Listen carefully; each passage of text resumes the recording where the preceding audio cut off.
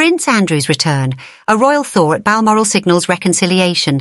In a remarkable display of unity, Prince Andrew, the embattled Duke, found himself seated beside Prince William as they journeyed to church, a journey that many interpret as Andrew's reintegration into the royal fold. The signals of thawing relations within the royal family are resonating as they gather for their first summer hiatus at Balmoral since the Queen's passing a year ago. The scene was nothing short of symbolic.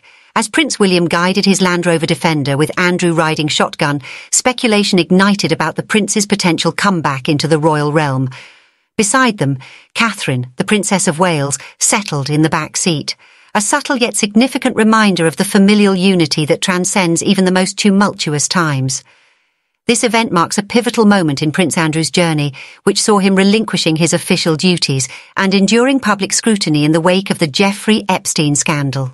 The car crash Newsnight interview in 2019 further exacerbated the situation, culminating in a legal battle with Virginia Roberts, an alleged Epstein victim, yet the narrative is shifting. Last January, Andrew's vehement denial led him to a settlement with Virginia Roberts, an outcome that saw him shedding his titles.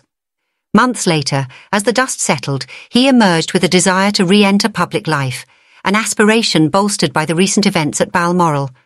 His inclusion in the family's summer retreat is seen as an olive branch extended by the king himself, fostering a space where familial bonds could mend and the wounds of the past could heal. The decision to welcome Andrew back into their midst is emblematic of the enduring ties that define the royal family's legacy.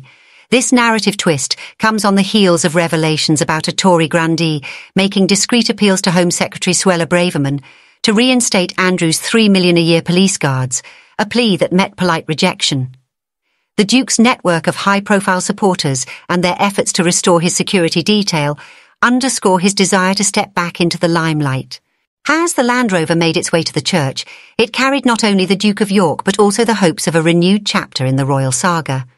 With William and Andrew sharing seats and the backdrop of Balmoral's serene landscape, the narrative has taken a turn towards reconciliation, a journey that reflects the enduring power of family ties and the resilience of the royal family's legacy.